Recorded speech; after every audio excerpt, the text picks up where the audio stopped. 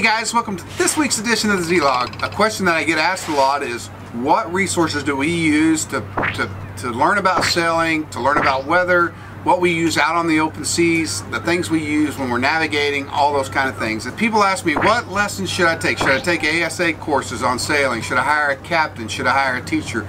Should I go to school? What should I do about learning how to sail and learning how to navigate out there in the open waters? And in my mind, and this is just my opinion, weather is the most important thing you're going to need to know. You're going to need to know weather. And the reason you're going to need to know weather is because that's going to tell you the when to sail. If you don't know when to sail, you're going to get in trouble out there. So you need to know weather.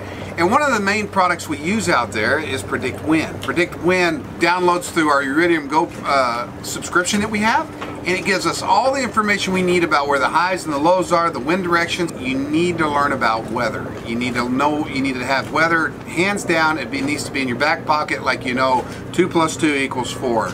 So understanding weather, understanding weather patterns, and understanding meteorology is something very important in my mind that you need to know to keep yourself safe and keep yourself out of trouble. Because there's going to be those times where you just get into weather, there's nothing you can do about it, but if you can avoid weather at all costs, then avoid it, and it'll make your journeys that much better. Number 2 thing you need to know is where to sail. And that comes down to navigation. You need to be sharp on navigation, reading charts, nautical charts. We use Navionics. Navionics is a great product. We have 3 iPads that have Navionics on them, so we have a backup to a backup to a backup. And that way, if something goes wrong with one iPad, it gets dunked in the water, it gets wet, or electrical storm happens, we've got another one. Anytime we know there's going to be lightning or an electrical storm, we always stick our iPads and electronic devices and GPS devices in the microwave so it works like a Faraday cage. So that way they're safe in case an electrical storm happens. We still have our stuff. So that's navigating. Navigating is very important. You don't want to hit a reef at night. You don't want to hit an obstacle, a sunken ship that's in shallow water. You want to understand navigation, and you want to be clear on that. One of the things about navigating on any electronic charts is always zoom in close on those charts to read the lower zooms, because there's lots of information that you won't see that's down on the lower zooms, and you want to really check those lower zooms out to see what's there, whether it's restricted areas, non-anchoring areas, obstacles, anything that could cause you problems out there. Make sure you really study your charts and zoom into the highest possible detail so that you don't run into any problems.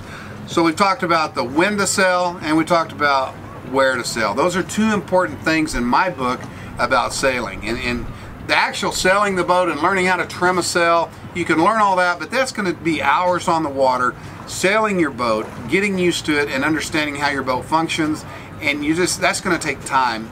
It might pay to hire a captain to go out with you to show you the basic fundamentals of how to trim a sail, how to run your boat, how to park it. And you know, in my mind, the hardest thing about running a boat is parking these stupid things at the fuel dock or in a marina. And we try to stay out of marinas because I just don't like parking the boat. I don't like the risk that goes along with that, and I like being on the hook better than I do in a marina.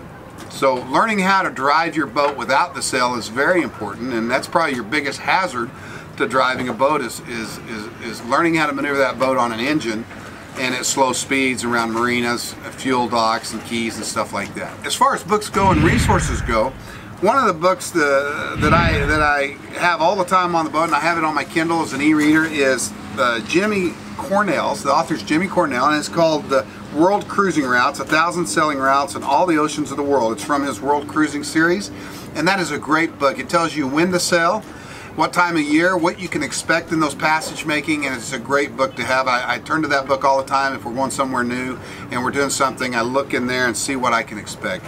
Another book that I read a lot when we took off from Florida going out to the Eastern Caribbean, because we was going to windward all the time and right into the trades and right into the wave, was Bruce Van Zandt's book, The Gentleman's Guide to Passages South. That book is so full of knowledge about sailing around islands and wind effects around islands and lee effects around islands and sailing at night and how to navigate in areas like that. It's just worth having, and it's a good read. So that's a very good book to have, is The Gentleman's Guide to Passages South. You'll learn a lot of that book that you can apply anywhere in the Pacific, the Caribbean, and the Atlantic.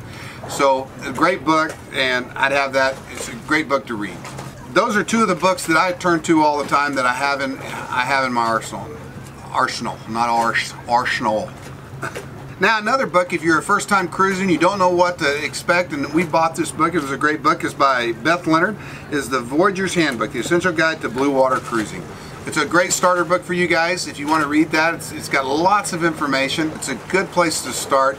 And those are basically the 3 books that I use more than anything else. And going back to weather and talking about weather, Predict Wind covers just about everything you're going to want to cover. But when you get around islands and lots of little islands and stuff, Predict Wind's going to have a hard time focusing down on the wind effects from the land masses and what's going on in between little small islands and the wind whipping through there and how the wind changes and how land masses affect wind flow around all the little islands. It's just they can't predict everything out there. So when you're cruising in a local area and you're micro cruising in the weather, you want to reduce that weather down to local forecasts and talk to local people and see what the weather's doing in a local area, just to have a backup to predict wind, because not every weather prediction's perfect, and so that just helps you have more knowledge and more wisdom of the area that you're cruising around in.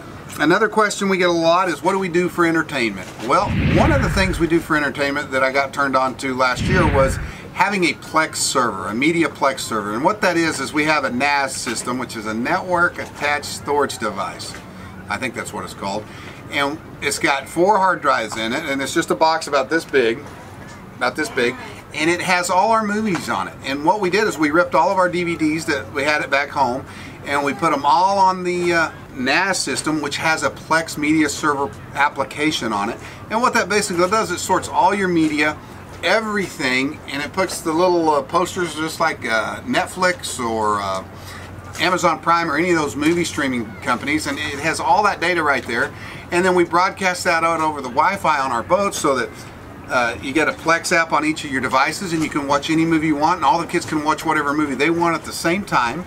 And if you've got a smart TV, it broadcasts right to the TV. If you don't have a smart TV, you can get a Raspberry Pi or some little device like that, hook it to the back of your TV, and that's your Wi-Fi coming into your TV. So that works really good, and that's what we use there. As far as our books go and our book library, we have about 4,000 or 5,000 ebooks that we have on a Calibre server that we have on one of our Windows computers, and that's how we get our books from our Windows server to our Kindles or our iPads and stuff like that. And that's what we use. Those are the things that we use out here as far as entertainment goes. You've talked about weather. Guys, I think weather is probably the most important factor out here, and then navigation, knowing how to navigate.